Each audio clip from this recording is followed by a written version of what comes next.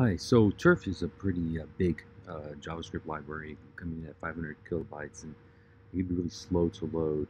And so what you want to do is that you want to kind of segment out only the parts of Turf that you're interested in working with. And so to do that, and I'm on a Mac here, you want to bring up your terminal, and you go ahead and create a folder on your desktop. Inside that folder, you're going to make a main.js text file. This text file, of course, you can open it with uh, uh, my Visual Studio Code, or you can open it up with any of these kind of text editors, Web Notepad others like that, or you can just even open it with normal text edit.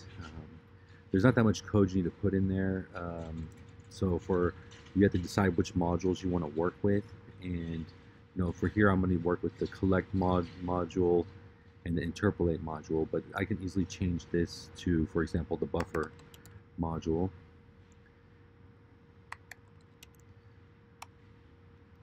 So I can do whatever I want there, or I can even add in a third module in there with the interpolates.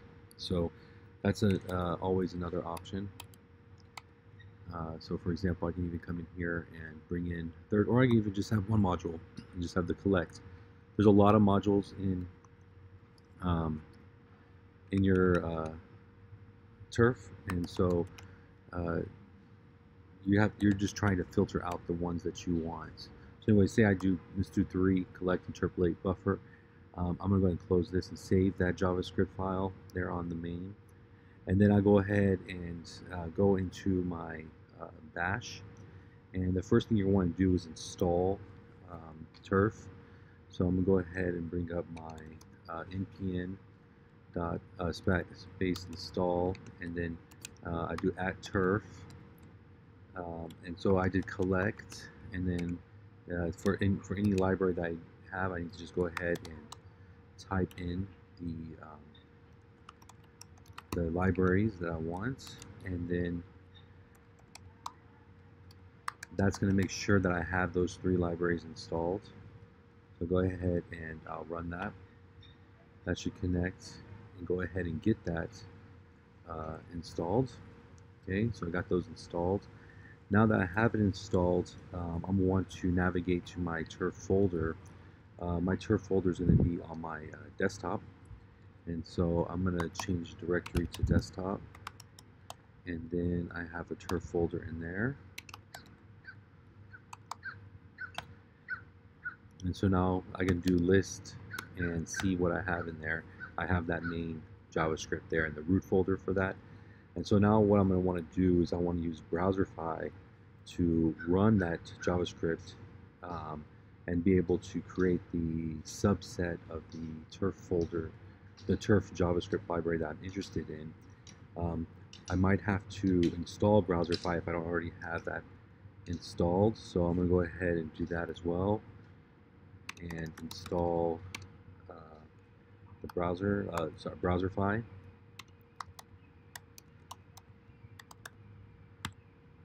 So that went ahead, and oh wait, maybe I'm having misspelling there.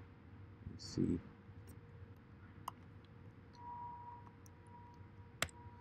So that goes ahead and runs.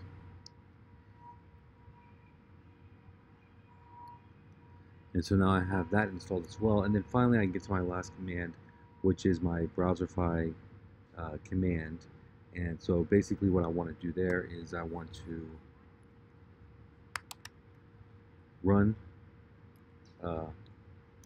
browserify, and then I'm going to run that on my main.js. So it's going to read that JavaScript, and I want to use this switch of the S, and I'm going to say from my turf that gets created, I want to write that out into a output JavaScript file that I could use. So let's go ahead and run that.